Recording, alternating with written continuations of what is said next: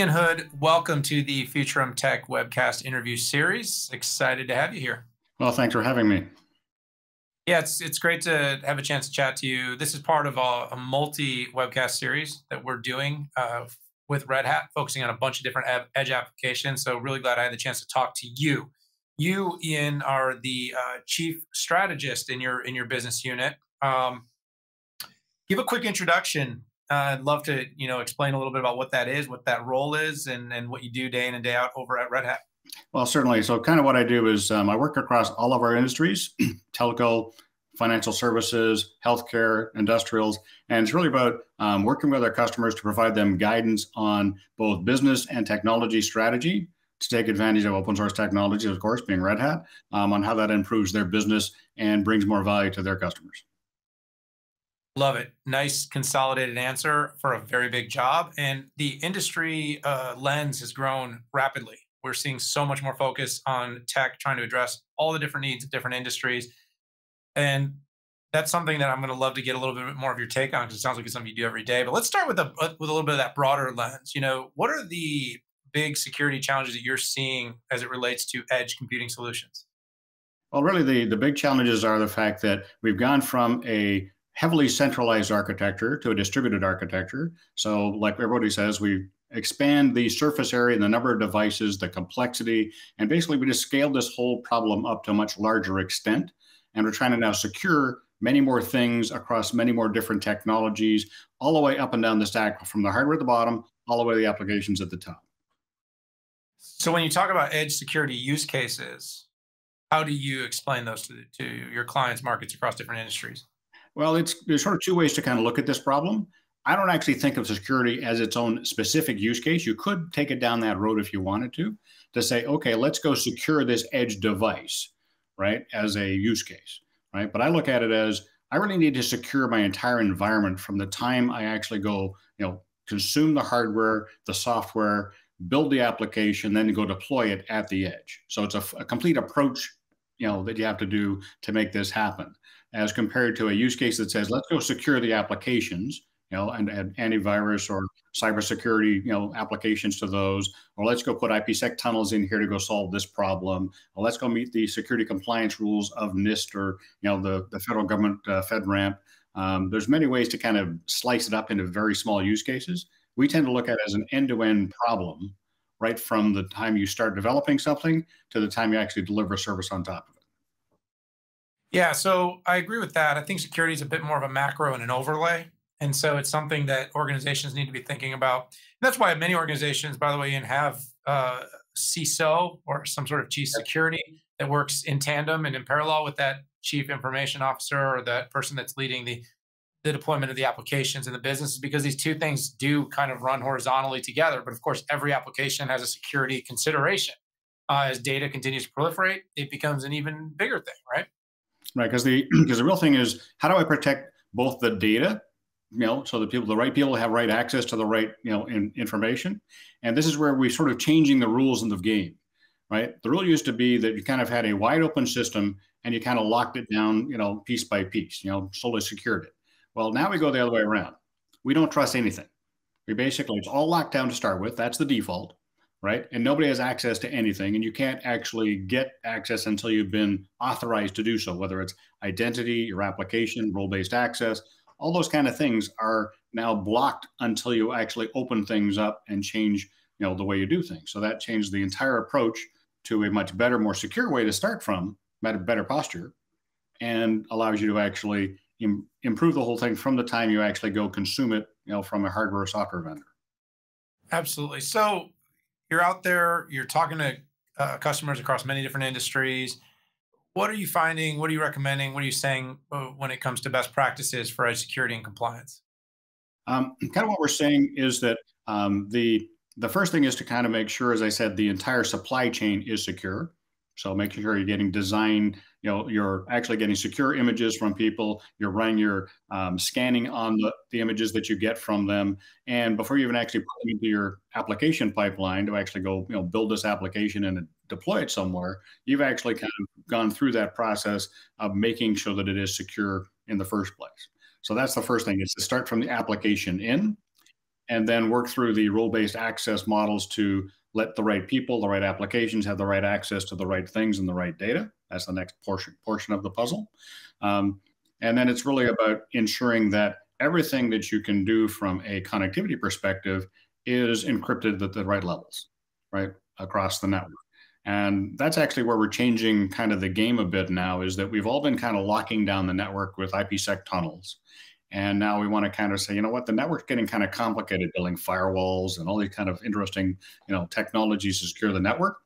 We need to actually have to step it up a notch and secure it at the application layer through things like mutual TLS to support that problem. So if I asked you about the capabilities, then so I'm hearing encryption, I'm hearing some new methodologies for streamlining and simplifying all of, you're sort of unwinding the spider web that's become ITsec, right? I mean, it's become so complex, and the edge and the volume of data, the volume of devices is only going to make it more complex. So best practices, somewhat you're saying, is to simplify. Like, what are those capabilities and requirements that are going to enable that? So the first things are that you've got to have immutable software as an operating system that you can kind of separate the applications and processes from each other. Then you've got to have things like namespaces to separate and isolate things. So there's sort of basic foundational tools you've got to have, and things in the world of Kubernetes to kind of separate things.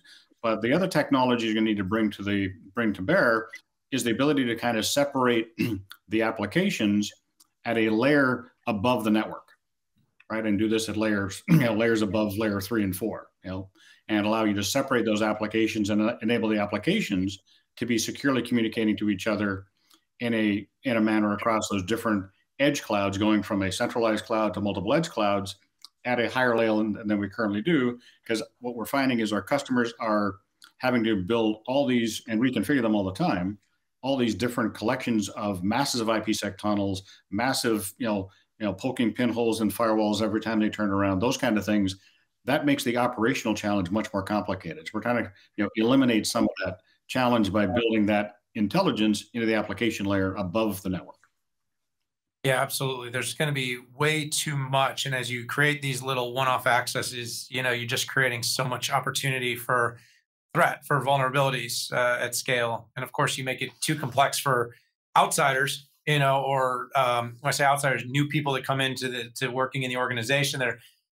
How do you make it scalable, trainable? And of course, you got to think about things like automation, AI, ML, because those are going to be the key technologies. Well, actually, you just jumped into where I was going to go next, which is if you don't automate all of this stuff, right, and the operators have to keep putting hands on keyboards to go change this stuff, you've got to actually make the entire operation as much as you can automated, with humans doing what they have to do. You still have to have them involved, but automate as much as you can and apply policies with human intervention and apply your AI ML to those in that manner. So it's a balancing act between the human and the AI routines, but automation is kind of key to eliminating what we find people make changes by hand, and that creates a security flaw right there. They make a change, and all of a sudden something somebody was able to hack in.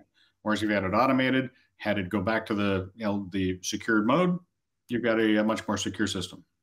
If I say who should be responsible for this, then you could almost say the machine, quote unquote, the automation. But of course, you need smart people in the loop that are going to build these policies, build these systems, and make sure that they are scalable and managed and secure. So, in your case, who are you sort of recommending to lead these edge security efforts? So it really is a combination of multiple teams, both the security officer and the design teams and the operation teams. You have to kind of build that multi, team, across different groups of how you build what we call the CI/CD automation for application development, how you secure that, but also in the world of networking and deploying things in a virtual world for telecoms, the entire network configurations and how you actually deploy networks and configure those things. That follows the same GitOps kind of model of an automated reconfiguration of the network in a secure fashion, so that also takes that away from humans being involved, except to apply the policies from the business perspective to apply those things and automate a recommendation to make a change if a security breach does occur. What are you doing at Red Hat? What's that? So what are you guys doing at Red Hat? I always say proof is in the pudding. What are you doing? Yeah, so the proof is in the pudding. So the proof really comes from Red Hat's building of how we build our platforms and how we build our software in the first place. We do follow that same approach I mentioned, the zero trust approach to building everything we do and making sure all of our software tools are built in that fashion.